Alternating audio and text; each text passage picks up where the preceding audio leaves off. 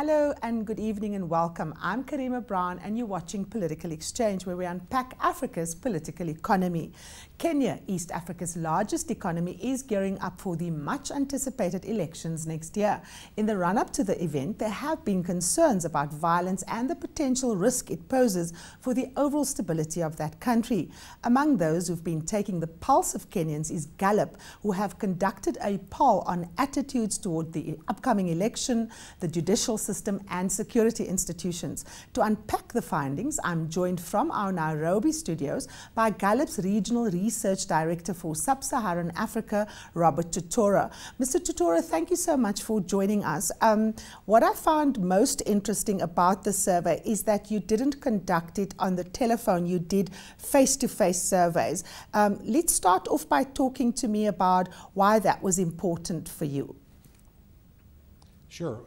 The thing that we worry about when doing a telephone survey is that we cover enough of the population. That means that a large enough percentage of the population can be included in the survey. And we know from our survey that about 20% of registered voters do not have a telephone. And we know that because we conducted the survey face-to-face.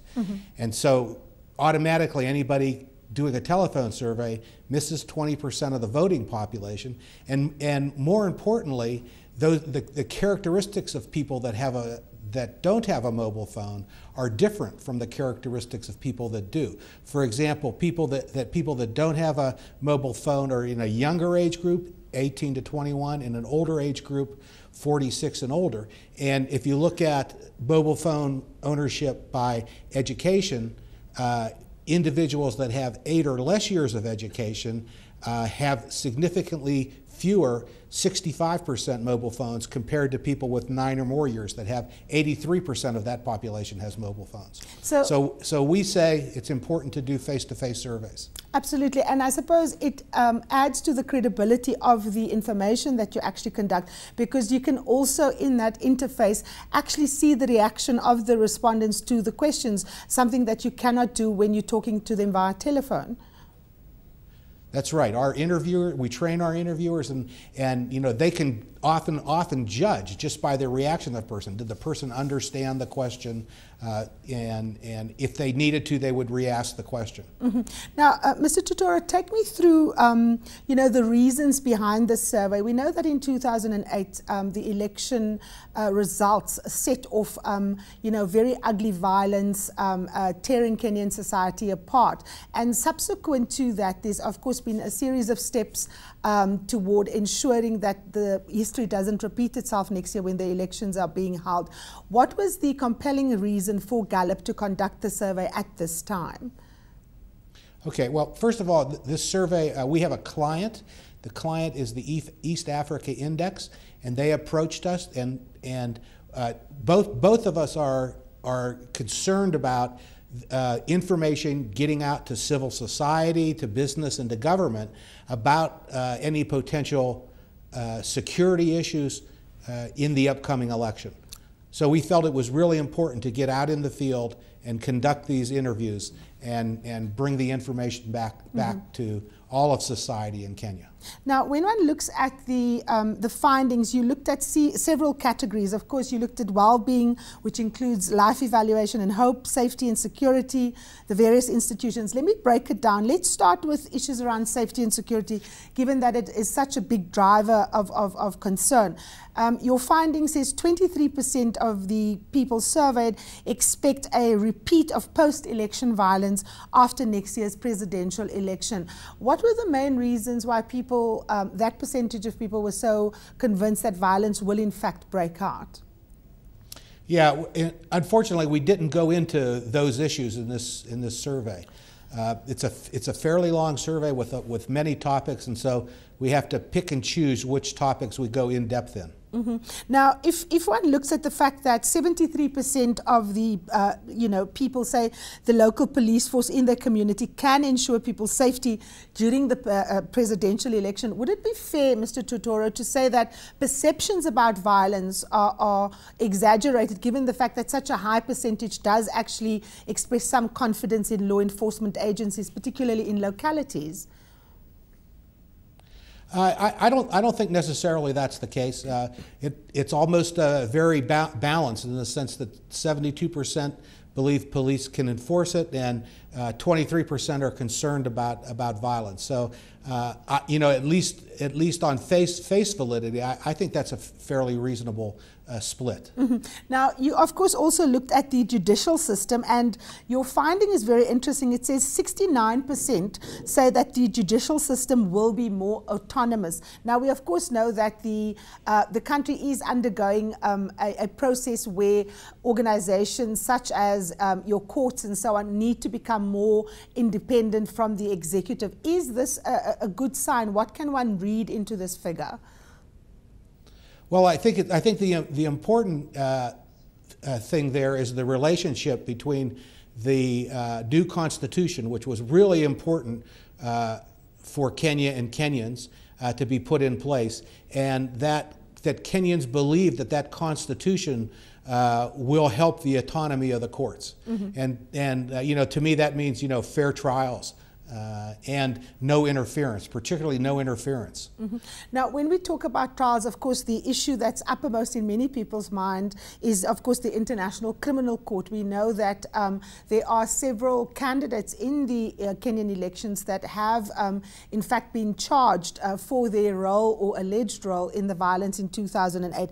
And it says here 93% have heard of the ICC, of which 69% approve of the using of the courts to investigate those allegedly responsible for violence. So a very high degree of confidence in the fact that the courts can actually act independent of political masters.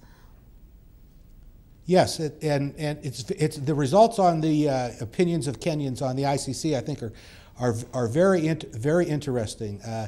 If you look over all the data, it appears that Kenyans are very positive about the ICC. Of the people that have heard of the ICC, a large percentage, I believe it was 65%, believe that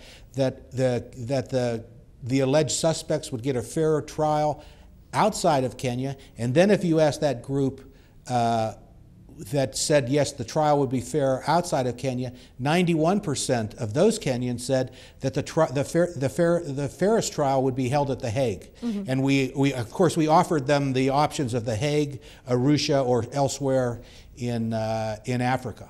And so that's a very strong majority saying the trial would be fairer at The Hague. Why do you think that is? Were there reasons that were forwarded, or did you give people options in the questions when you asked them to choose between whether people should be tried, in Arusha or outside of Kenya, or outside of the continent for that matter? No, we didn't at this time, but remember, this is the first of a series of 4 surveys.